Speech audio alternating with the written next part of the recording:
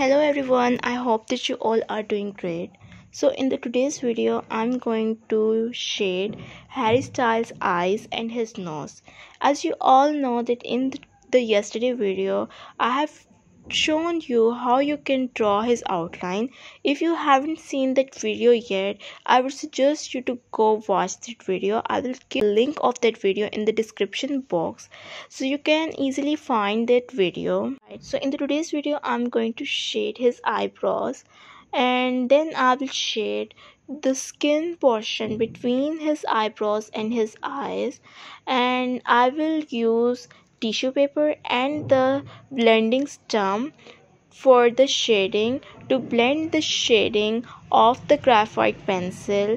For me, the best blending tool is blending stump and tissue. It always helps me to bring out the soft shading. And another trick for the shading is that you have to keep the lighter pressure of your graphite pencil and then blend it with the blending tool with the lighter pressure. The pressure of your pencil and your tool should be lighter. And then I will just simply shade his eyes, as you all can see. And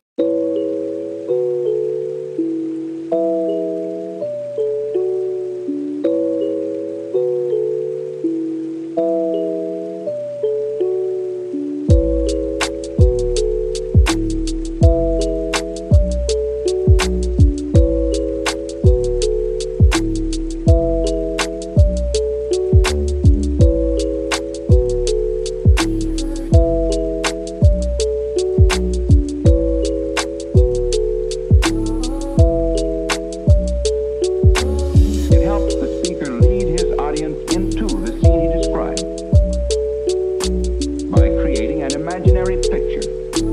Usually it's something that moves.